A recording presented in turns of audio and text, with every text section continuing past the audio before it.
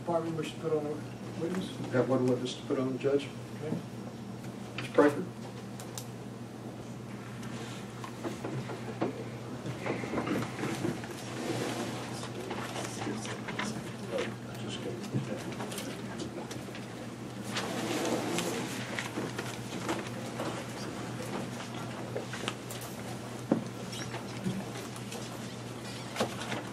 Raise your right hand, please.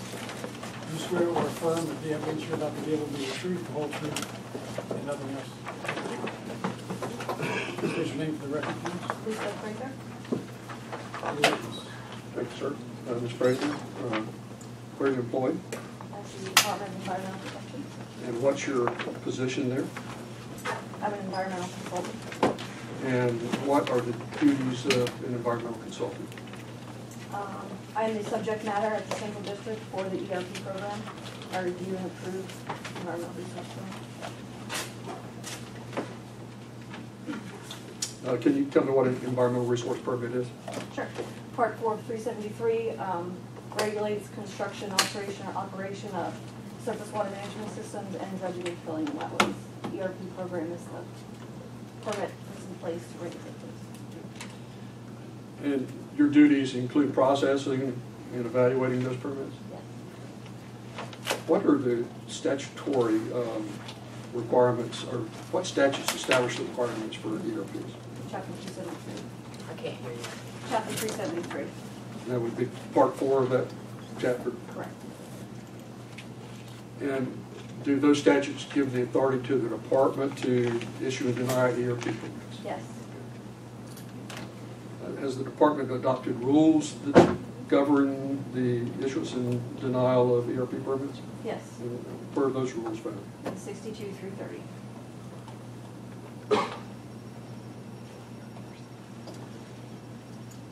Has the department been given authority to authorize the use of state lands if the applicant's activities propose to conduct activities in the state lands? Yes.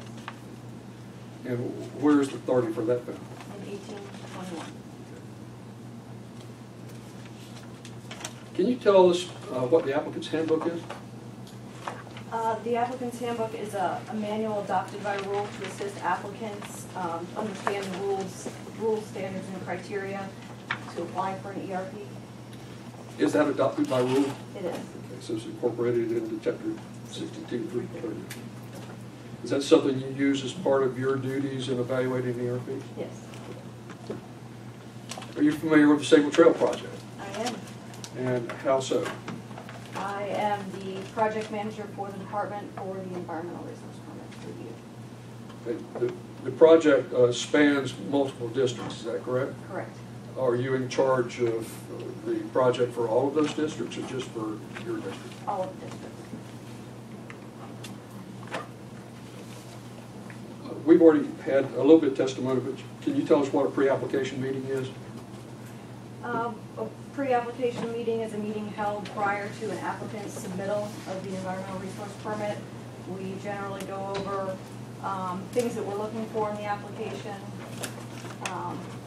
just general project criteria and process flow. Okay. You were here when Mr. Dixon testified, correct? Correct. He testified there were numerous meetings, pre-application meetings, Yes, there were numerous meetings. between the department and Sable Trail. Yes. As a result of those meetings, what kind of activities did the department engage in prior to the application meetings?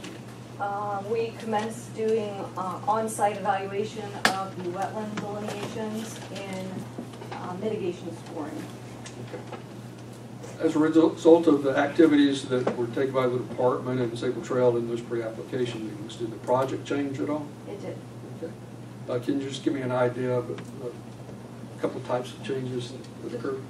Department staff went on site, were evaluating the quality of the wetland systems and recommended avoidance measures when appropriate.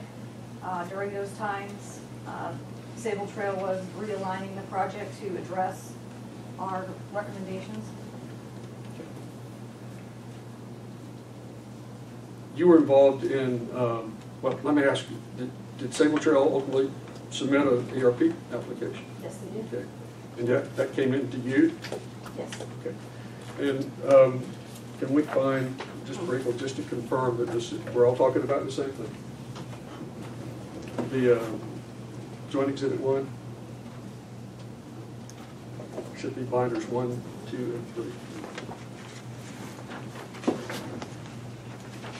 That's it.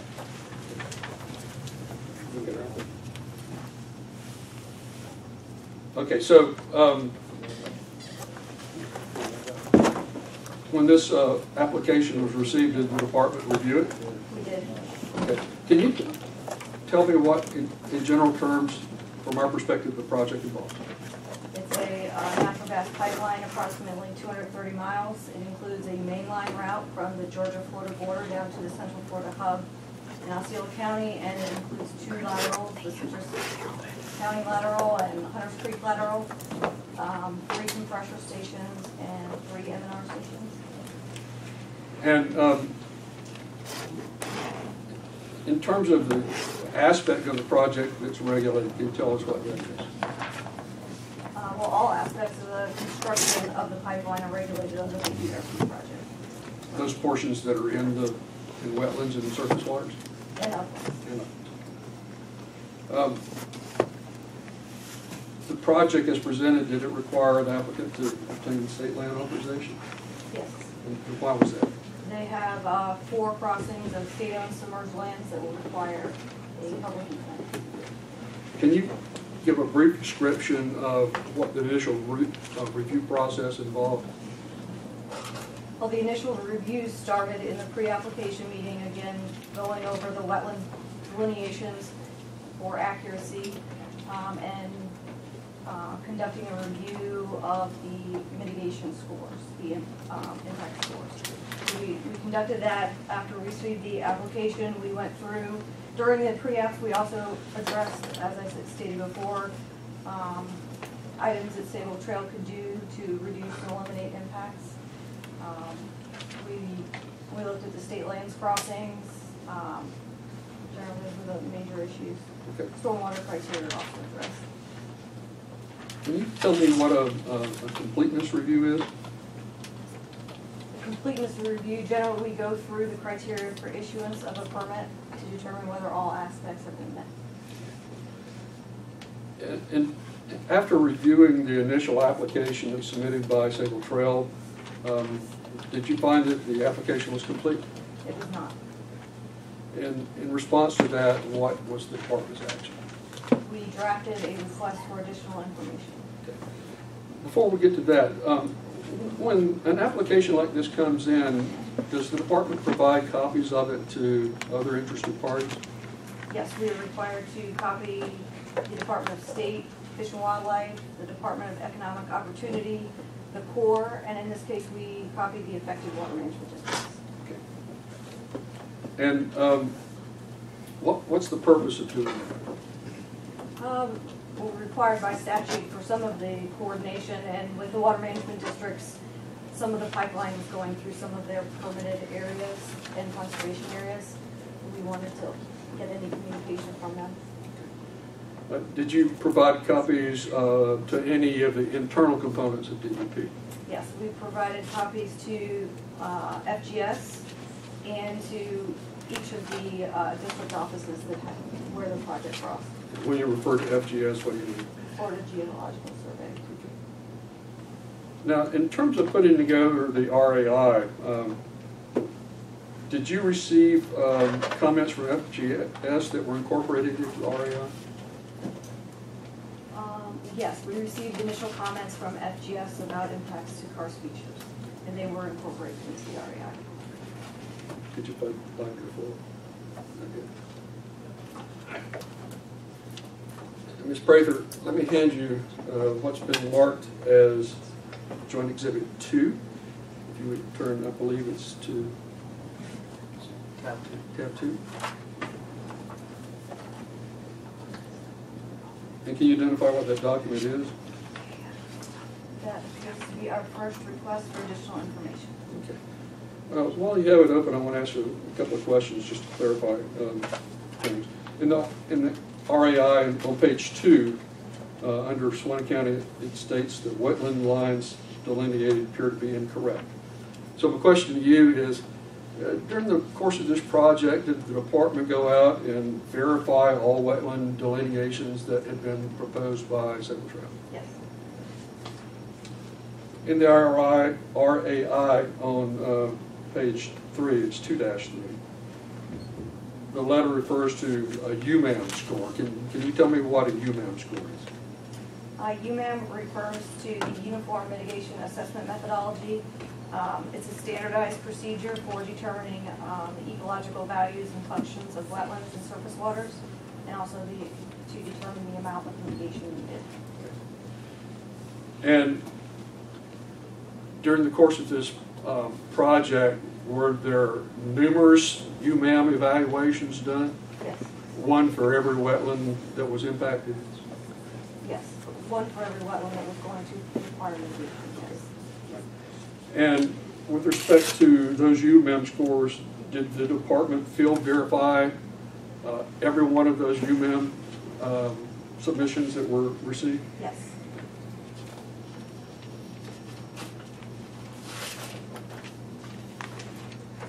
On page 5 of that document, there's a heading that says elimination and reduction of impacts.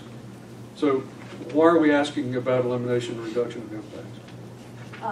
A demonstration of elimination and reduction of impacts is one of the criteria for issuance of an ERC. And you have to demonstrate that before you can consider mitigation, is that correct? That's correct. Also under this heading, there's a discussion about karst areas. Do you see that? Yes. And so in this section, did the department ask for additional information from Sabal Trail concerning karst mitigation and perhaps realignment of the pipeline? Yes. Were some portions of the pipeline actually realigned? Yes, they were.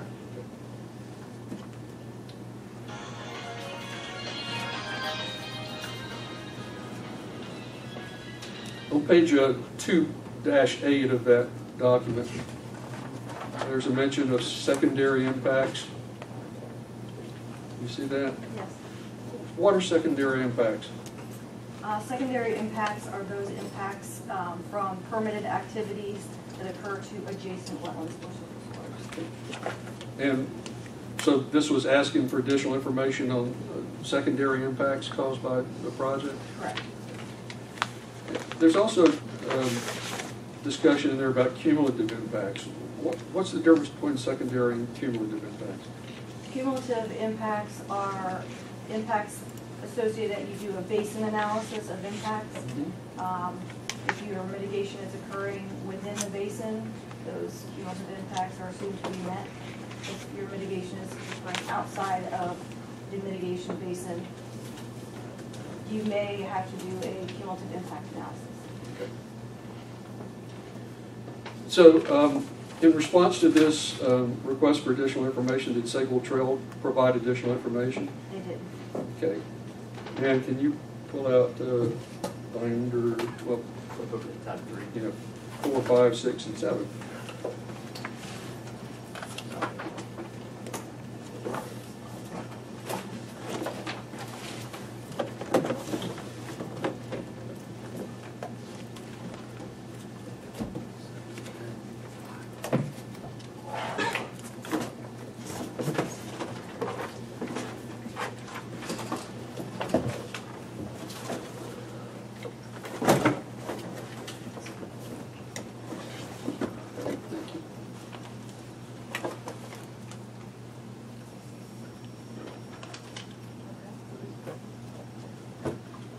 The information goes on and on. Okay, yes. Seems to be their response. Okay.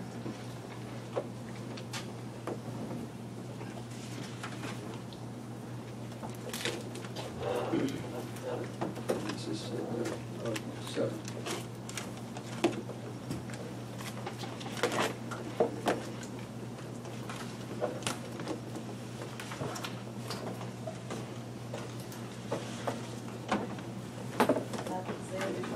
That is the additional information they provided in response to the request for additional information. Is that Correct. correct? In that lengthy response, did they provide information that was requested as part of the RAI?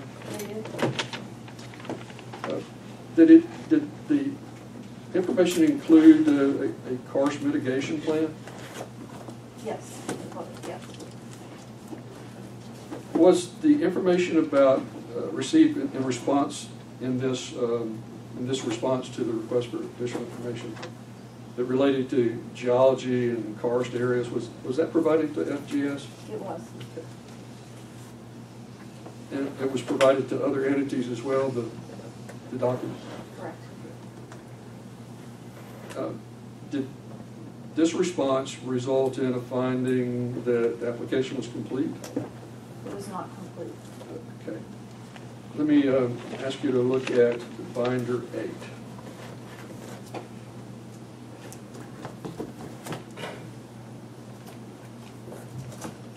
That's it.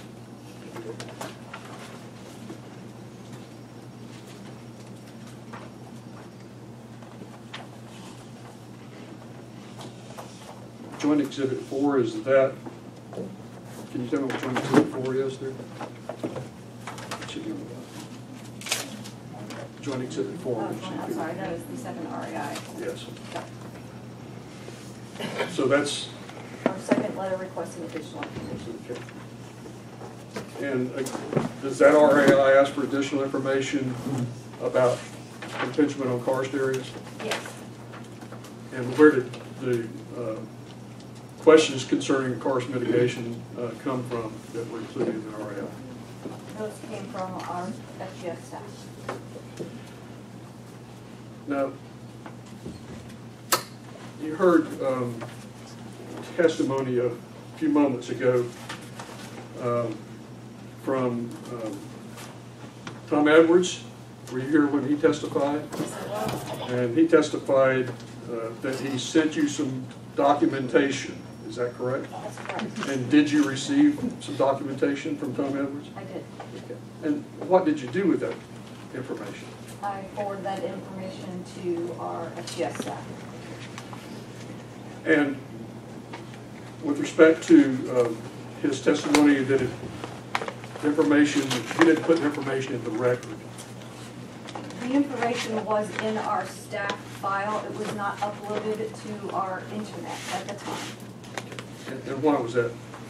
I generally just keep a local record of emails during the permitting process so as not to put too much information on the internet, because we're also using those files online to review the project. Okay. And in terms of the joint exhibits that we have today, which is the record we're relying on, is that information in that record? It is. It's an joint exhibit 11. And there's two binders. Okay. They are. So let me show you joint exhibit 11-544. Is that it? That's, yeah, 544. Is Yes. that one of the documents? That is one of the documents that was emailed. Okay. And then let me show you exhibit, in the same exhibit, page number 11-631. Ask you to identify that. Yes, that is the document that Tom Edwards copied us on.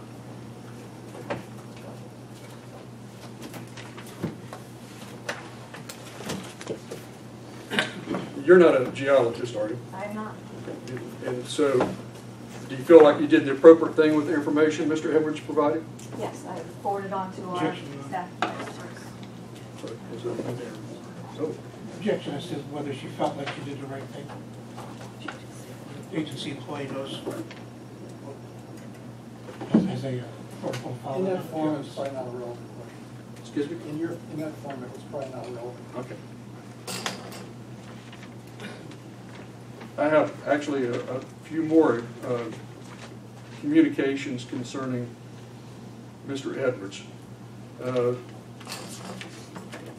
these are also in joint exhibit 11-1841. You recognize that document? I do. And what is that? It's an email from Tom Edwards. Okay. And it also involves Mr. Guy Means. Do you know who Guy Means is? Yes, he's a geologist at FGS. Okay. So you provided information to him? Yes, I forwarded them And all this then- information. 11-1848 and 49. Yep, And what is that? those are additional emails from Tom Edwards that are in the file. Okay.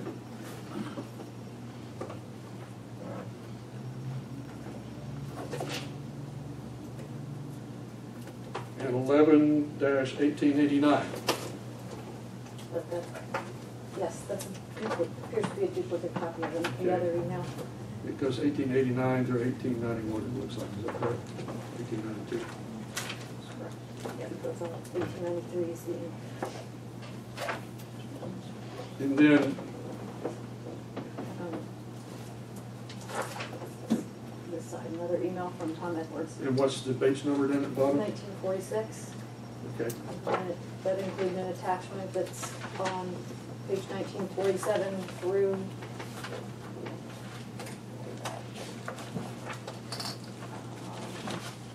2034.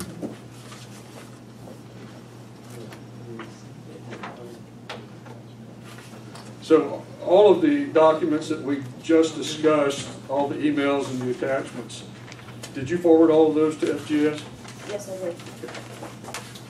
Thank you.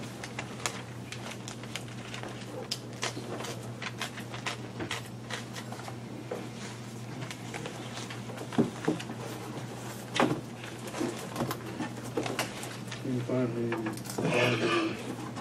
8, 9, 2.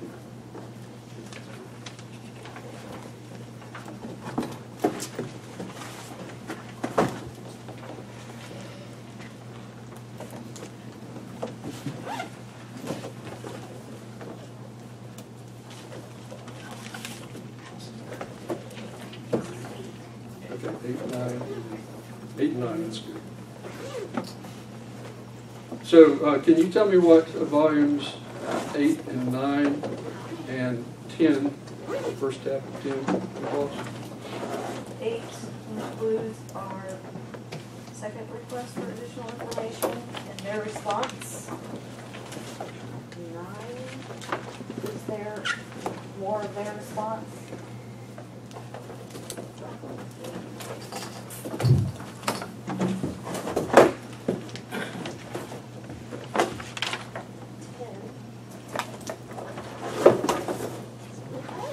Ten is more of their response. So did this material provide the information requested in our second RAI? Yes. And was there additional information included in their response related to the sensitive karst areas that the department had requested information on, Yes. including a revised karst mitigation plan? Yes, Did you provide that information to FGS? I did. Okay. And after that, did you get any further comments or issues raised by FGS? Nope, they sent an email to us indicating that that karst mitigation plan had satisfied their questions. At that point, was the application complete? It was not. Okay, and what remained to be done? There were some minor details about the mitigation, just picking the final mitigation bank and actually reserving the credits from the mitigation banks. Can you find Prather 12 for me? Very good.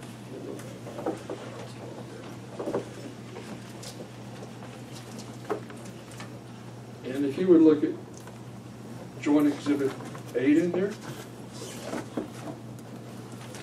actually 7, look at 7 first. And what is Exhibit 7? 7 is the third request for additional information. And under that, what were the remaining issues that need to be resolved?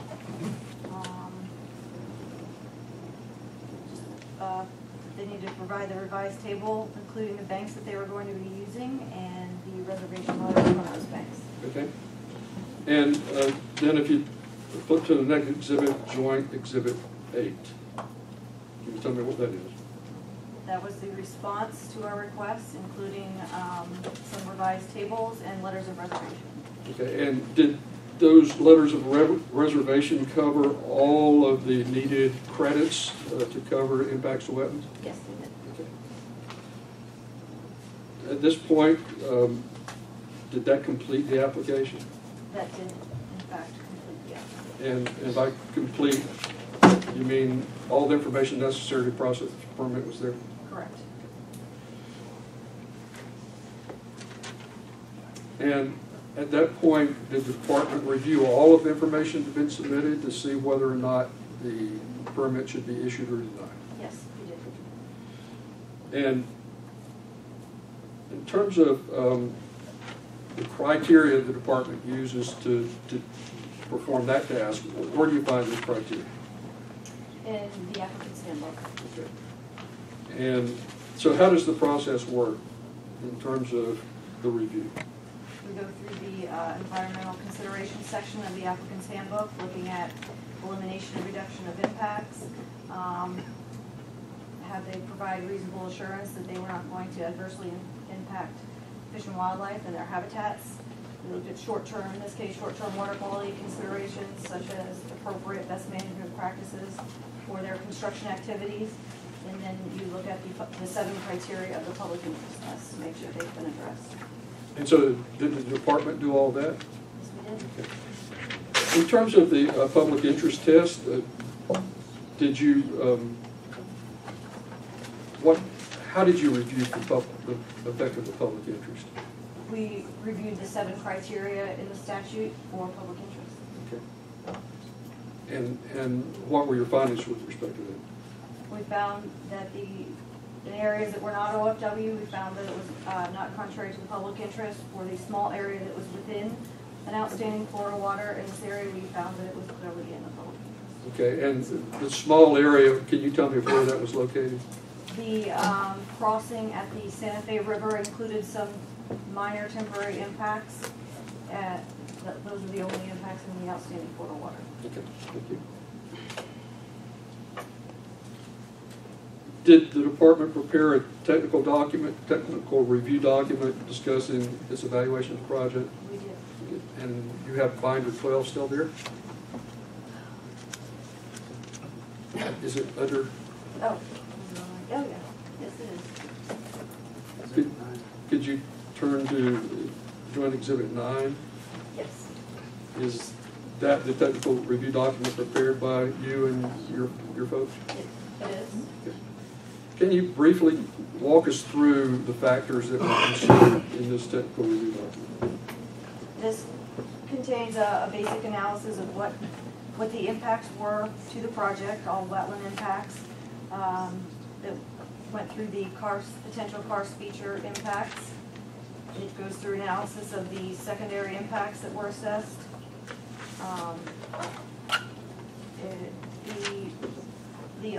What the applicant went through to address elimination and reduction of impacts. It goes through an analysis of the mitigation plan and a cumulative impact analysis and a statement regarding the state lands authorization.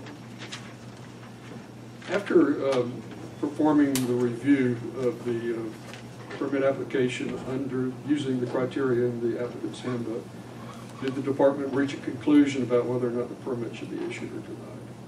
Yes, we concluded that they have provided reasonable assurance that they met the criteria for issuance of an ERP. With respect to the authorization to use state lands, did the department evaluate whether or not that should be granted? We did. And what was the department's conclusion with respect to that? We felt that the applicant provided the materials needed to be granted a public easement. And can you pull out, or actually you still have 12 there, would you look at Joint Exhibit 10?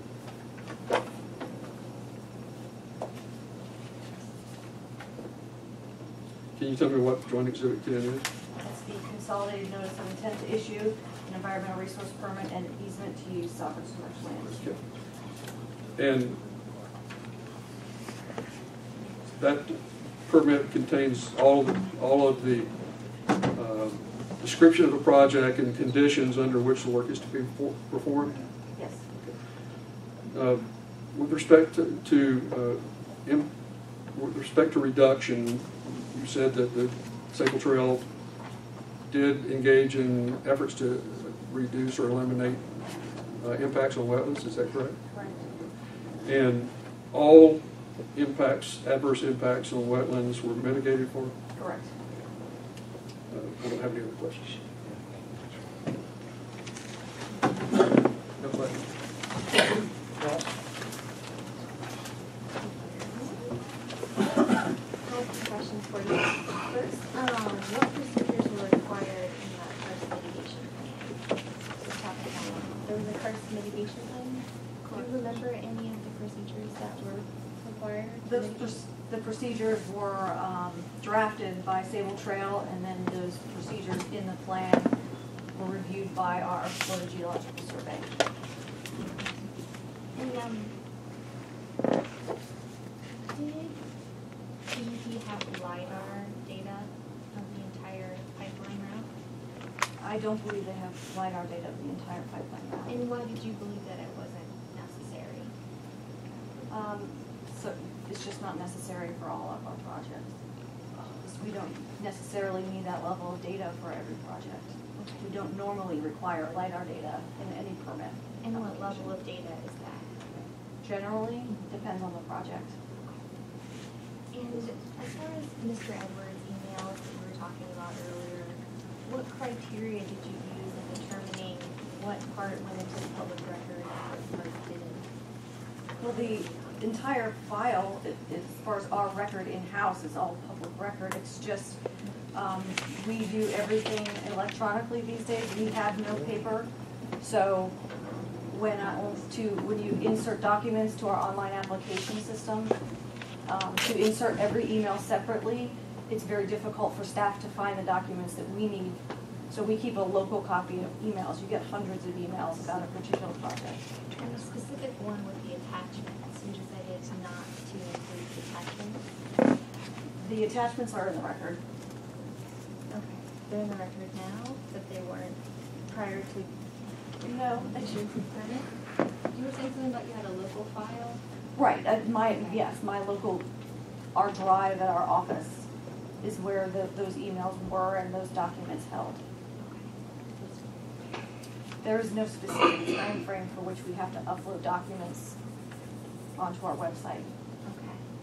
And then as far as reasonable assurances that there wasn't an adverse public interest impact, how did you feel, what were the assurances made by Sable Trail that specifically in the Swanee River crossing, that this would not be an adverse public interest?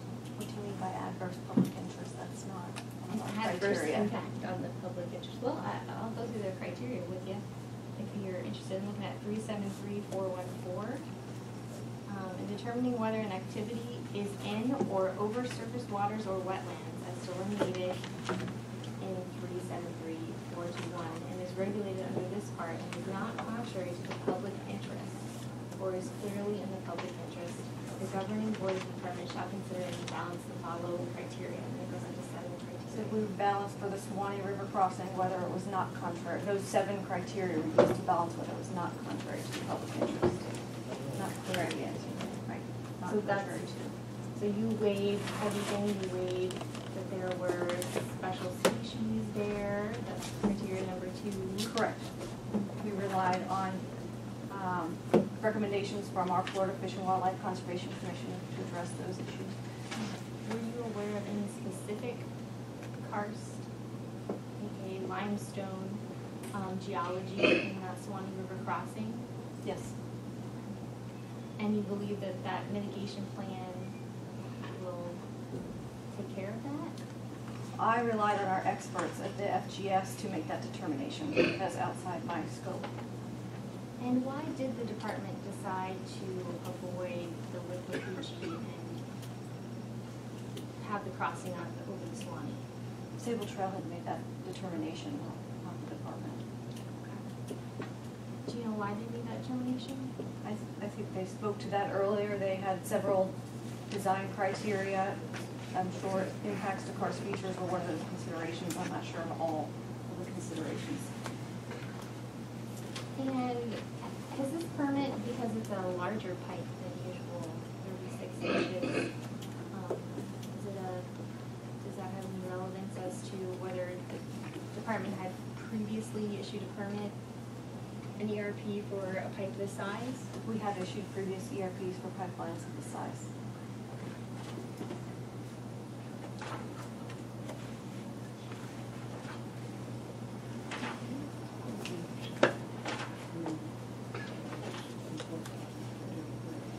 Are you familiar with the geology report that was filed by David Brown?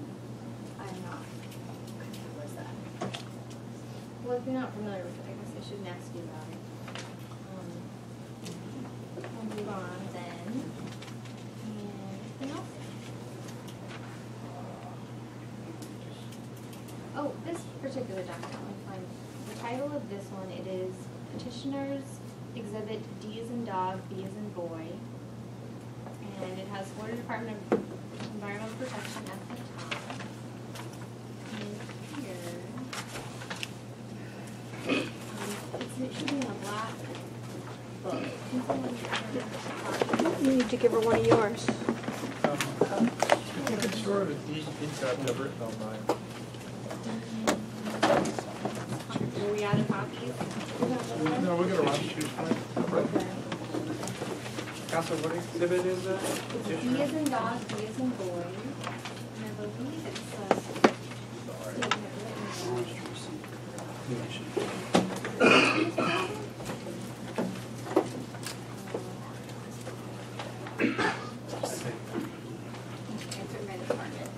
This is the RAI, it's be joint exhibit 2. Okay, so joint exhibit 2 as well.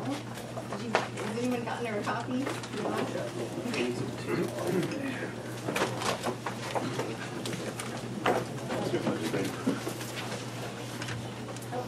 Let's use the official record. Show the same thing. Okay, okay.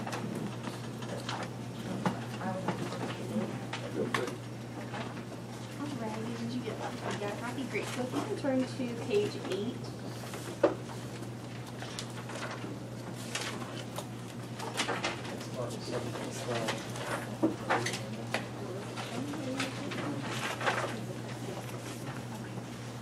Actually, turn page 7 as well, sorry. Okay. Can you read the section under sensitive karst areas? Sure. The pipeline route traverses sensitive karst terrain in the areas around the Withlacoochee River North, Swanee River, and Santa Fe River. The proposed directional drilling at these sites has the potential to intercept karst conduits. Oh, sorry. Karst conduits cause down gradient turbidity issues and have the potential to restrict or redirect groundwater flows. The department recommends that every effort be made to redirect the pipeline away from high vulnerability karst regions to avoid potential groundwater or surface water contamination. Okay. No, that's fine. That's great. Thank you. Do you believe that the department has done what it required in this section? This is a publication by the department. Do you believe that it has avoided those sensitive areas? We feel the department staff concluded that Sable Trail has addressed the issues and realigned the project as much as possible to minimize those impacts. Okay, just one more second. Let me check.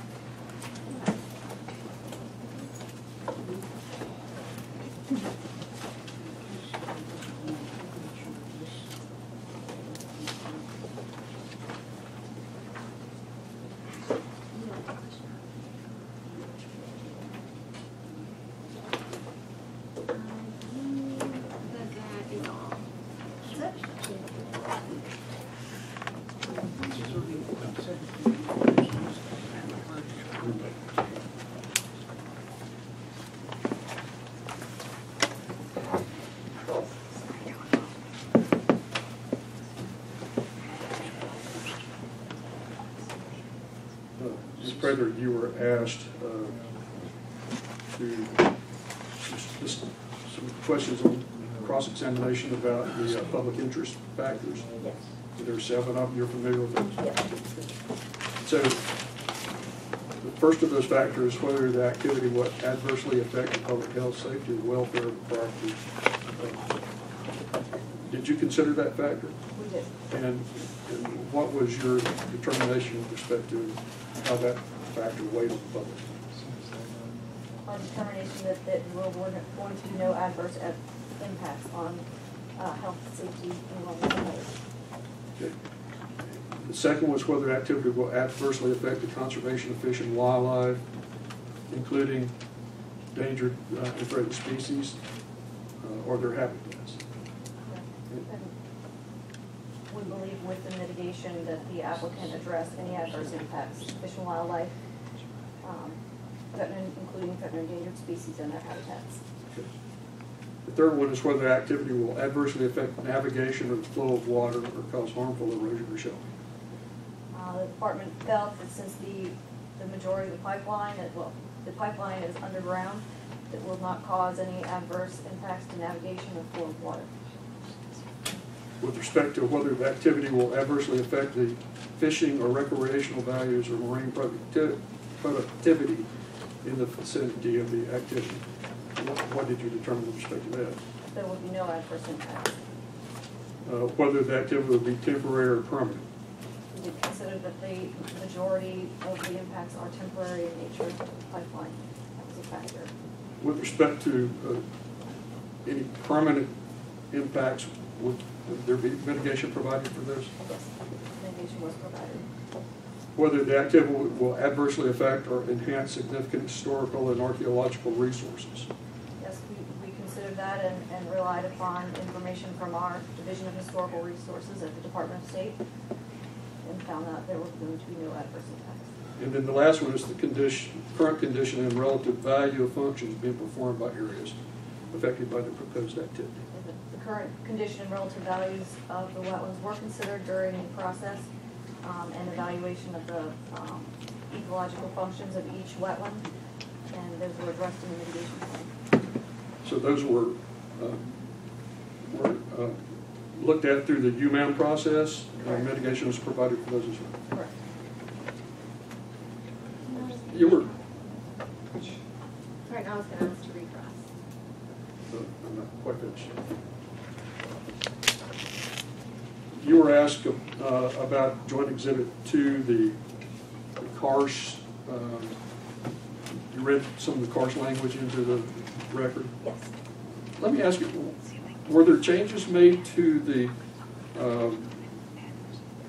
corridor of the pipeline after this REI went out? Yes, there were changes to the corridor. That's all I have. Yes. As in the relevance of factor 3 of this public interest test that we're talking about, specifically with navigation and harmful erosion, did the department take into consideration the very sensitive and especially fragile karst geography that is there, geology rather, that is in this Swanee River crossing area, and the possibility that erosion could actually obstruct navigation? Yes, we did take that into consideration.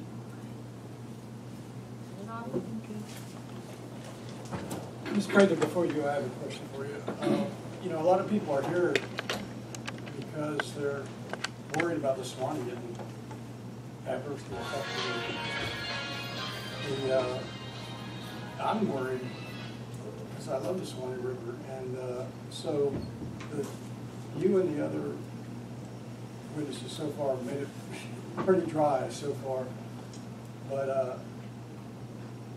guess what I'm asking is, do you care to make sure, and you felt sure, that on your watch this wasn't going to happen? That they gave you enough information to make you feel confident that no permanent harm would result? I feel they did.